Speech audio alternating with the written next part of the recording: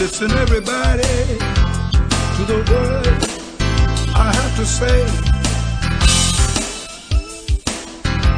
Better get ready, because the Lord is coming one day. This is Daniel White III with the Second Coming Watch update. Let's take a quick look at today's prophecy-related headlines, which point towards the second coming of the Lord Jesus Christ and the end of the world as we know it. Number one today, Israel to bring Ethiopian Jews home by 2014. According to the Associated Press, Israel's cabinet has approved plans to bring in the last of Ethiopia's Jews over the next 2 years. More than 120,000 Ethiopian Jews live in Israel after waves of immigration over the past 3 decades. Advocates say some 2,200 Jews remain in Ethiopia. The Ethiopians are members of a community that converted to Christianity under duress more than a century ago, but have now reverted back to Judaism. Second today, Kenyan Christians pray for end to targeted attacks. According to Reuters, Kenyan Christians fear they are being targeted by militant Islamists, but vowed on Sunday to respond through prayers, not violence.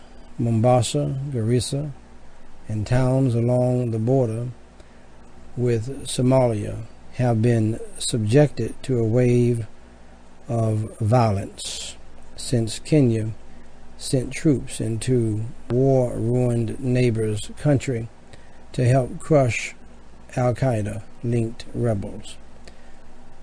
Pastor Antony Mramba told his congregation, "We will go down on our knees and cry to our Father in heaven, for no weapon hurled against the righteous shall prosper." Third today, Iran plans to expand, not suspend, its nuclear program.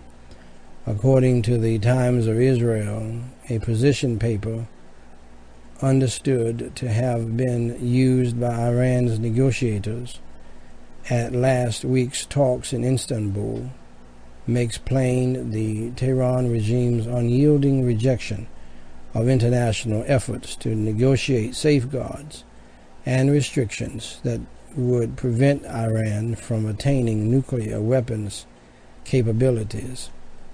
Far from indicating Iran's readiness to scale back its nuclear program, the document specified the creation of backup facilities, 4 more research reactors, and plans to sell fuel complexes to other countries. Now, ladies and gentlemen, you can read these stories in more detail and get more prophecy-related news at Second Coming Herald. That's HERALD, herald.com. In closing, before I go,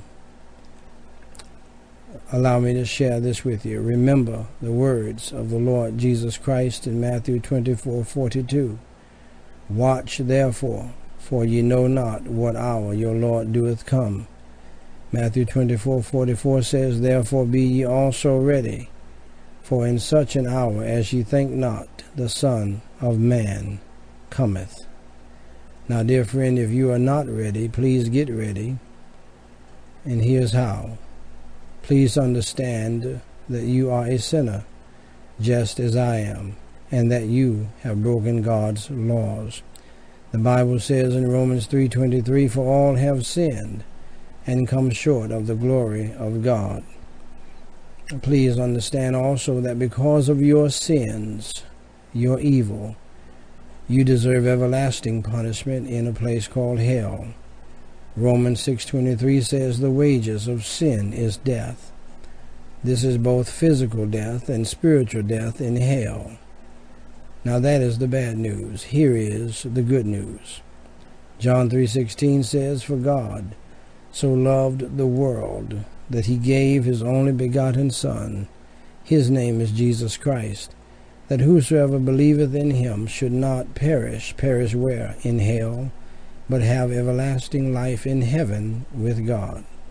If you are willing to believe on the Lord Jesus Christ, dear friend, for your soul's salvation right now, please pray with me this simple prayer. Don't hesitate. Mean it from your heart. Holy Father God, I realize that I am a sinner and that I have done many bad things in my life. For Jesus Christ's sake, please forgive me of all of my sins. I now believe with all of my heart that Jesus Christ died for me, was buried, and rose again. Lord Jesus, please come into my heart and save my soul and change my life today. Amen. Now, before I go, let me say this. If you just prayed that prayer in sincerity, allow me to be the first to congratulate you on doing the most important thing in life, and that is believing on the Lord Jesus Christ to save your soul from hell. Now, let us join in the prayer of John the Revelator. Even so come, Lord Jesus. God bless you.